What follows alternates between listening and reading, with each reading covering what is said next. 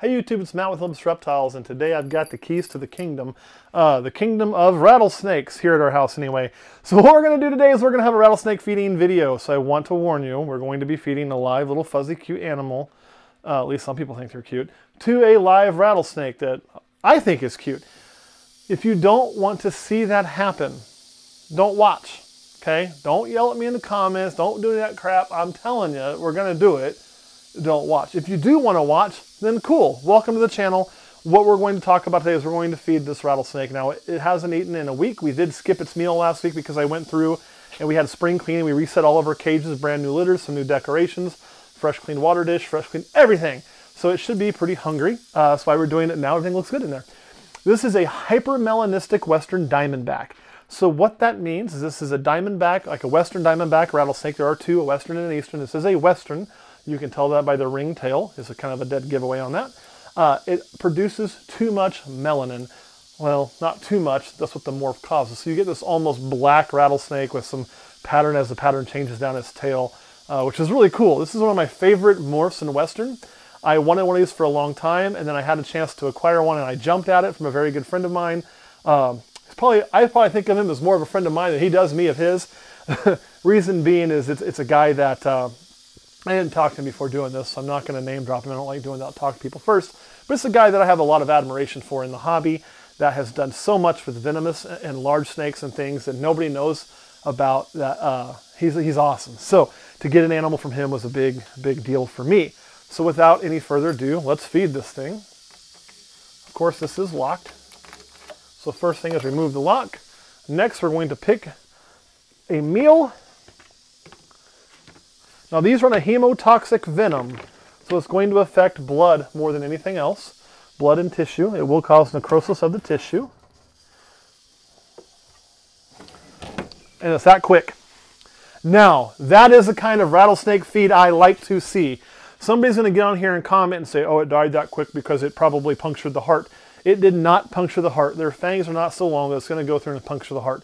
What has happened is this snake has put a buttload of venom in that rat, and it probably put it in a very bad spot for that rat, and it's just overloading everything pretty quick. And now we're just doing the death twitches. That thing is not going to get up.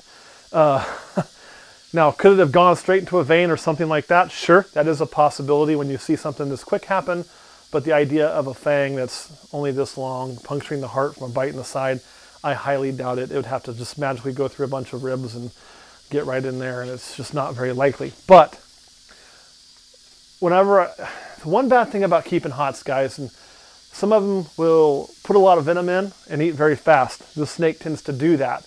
Some of them will do a little bit of venom and take forever. I hate seeing that it takes longer.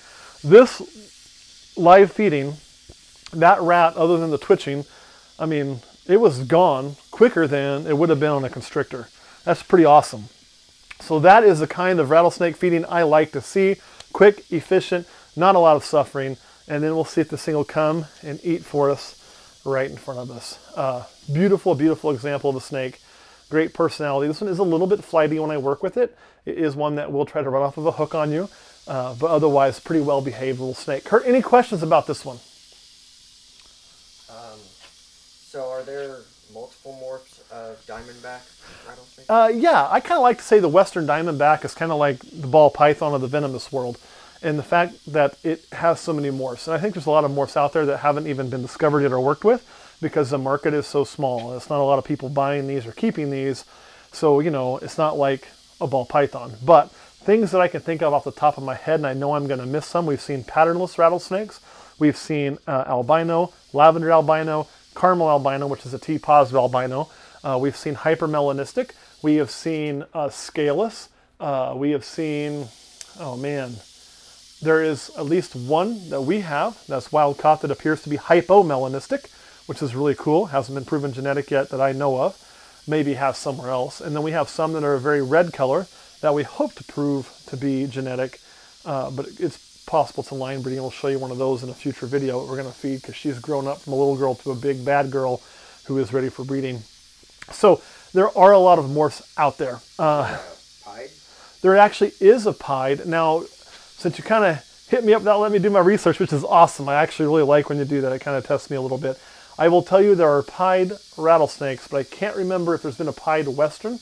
I want to say the last pied, I think the pied was a western. There's also been leucistic. I know there's been a leucistic timber out there, but I do think they have had pied westerns in the past. And then there's really cool combos like the purple haze, which is a hypermelanistic caramel albino, I believe.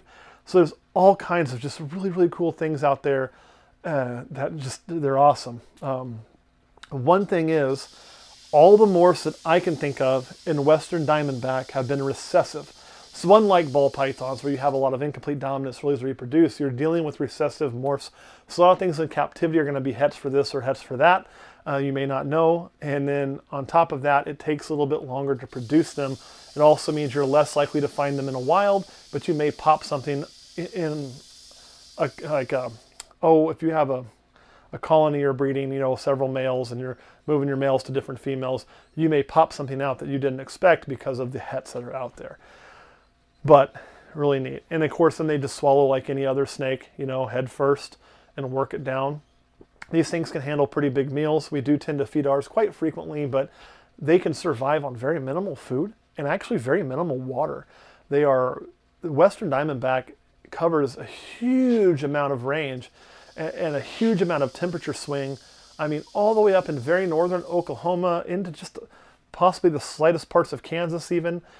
There's a population that survives around Lake Canopolis in Kansas that was introduced, so they're able to survive there, you know, all the way down into Mexico, right? So there's this huge different range in temperatures that they can handle and terrains they can handle, making them one of the most adaptable rattlesnakes out there. A lot of rattlesnakes, very small territories, not these guys. They kick ass, man. They are just awesome. Very awesome snakes. Anything else, Kurt? No. All right, guys, thanks for watching. We're going to hop up off of here and do some more feeding videos while we're at it. We'll catch you next time.